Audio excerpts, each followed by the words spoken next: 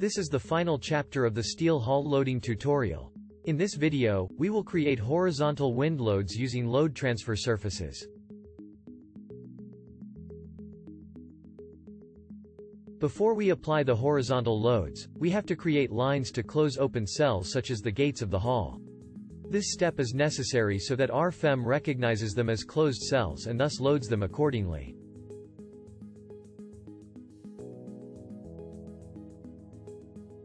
We click on New Line, and then click on the column bases of the gable columns one after the other.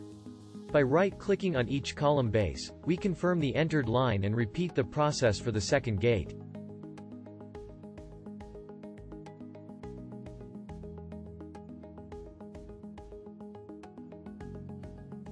A new and very helpful function in RFEM 6 is the load transfer surface. In addition to the load wizards, there is an approach using the load transfer surfaces to simply generate loads in RFEM 6. We create a surface here using the load transfer stiffness type. A new surface without stiffness and without thickness is created, which is a unique function for load transfer. This surface has no structural effect, and it can be used to consider loads from surfaces that have not been modeled.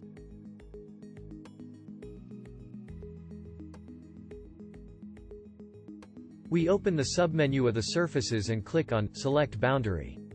In the new dialog box, we select the Load Transfer stiffness type.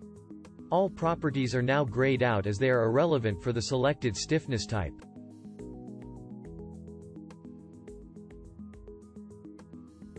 In the Load Transfer tab, we select both directions and click OK to insert the new surfaces. To insert new surfaces, we have to select the boundary lines of the respective surface. If a boundary line consists of several members, we have to click them one by one. As soon as all boundary lines of a surface have been selected, the surface is created. We repeat this process for all lateral surfaces of the steel hull. We can also use the wireframe view to select the lines more easily.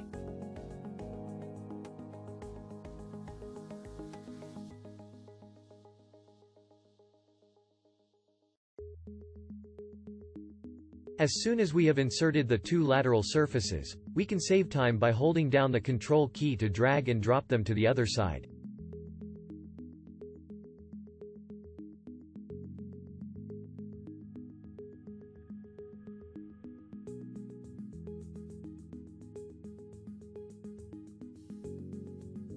We have inserted all the load distribution surfaces now.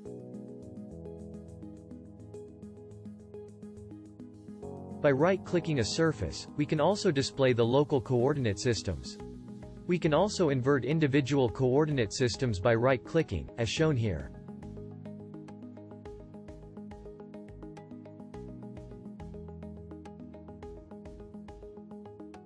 We can customize the properties of the load distribution surfaces. For example, we can apply the load distribution of the lateral surfaces to the purlins completely.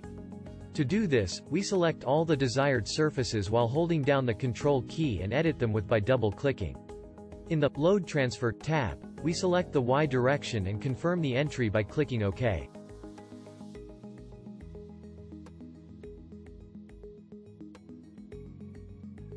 In addition, we can exclude individual members from the load distribution. To do this, we edit the respective surfaces again and select the desired members on the structural model in the Remove Influence from area in the Load Transfer tab.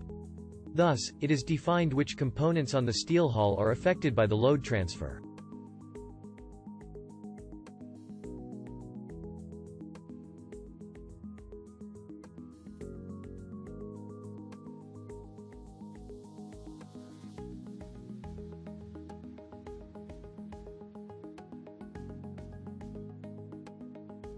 Now, let's set the wind load in the X direction by clicking the New Surface Load button. In the new dialog box, we select the correct load case from the list and enter the load properties.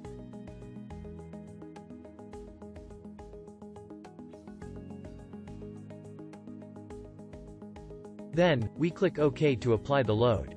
We select the surfaces on which the wind load is to act in the X direction and confirm the input.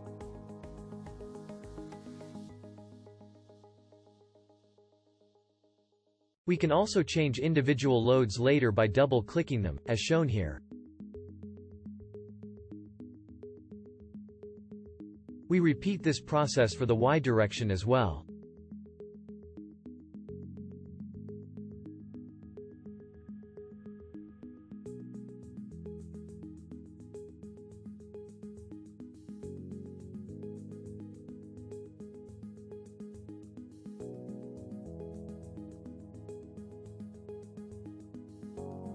In our example, we have entered the wind loads for the roof and the sides of the steel hull in separate load cases. In practice, however, these loads act together from the same directions. We can also consider this an interaction of load cases. To do this, we select the lateral wind loads in the navigator and add them by right-clicking on the respective automatically generated wind loads of the roof.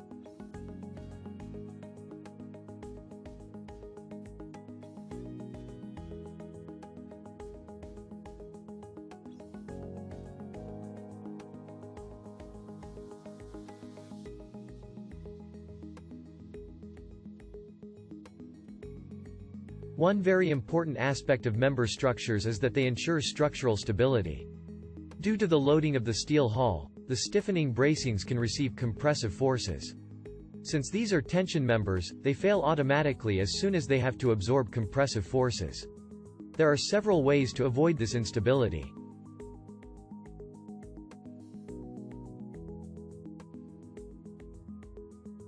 One way is to activate the Exceptional Handling option in the Reactivation tab of the Static Analysis settings. This option allows you to remove failing members one by one until structural stability has been established. Alternatively, you can assign a very low stiffness to the failing members.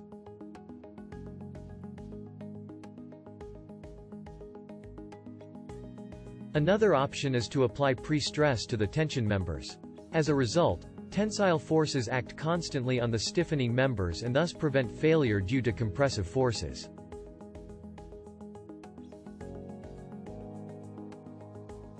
To do this, we first create the load case, pre-stress, and insert a load on the tension members using an axial displacement.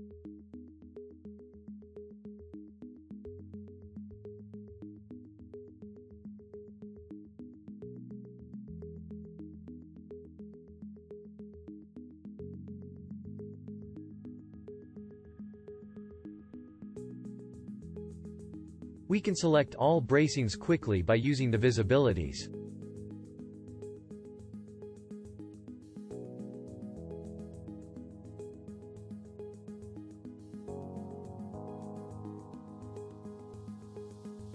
We have now ensured that no instabilities will occur during the calculation.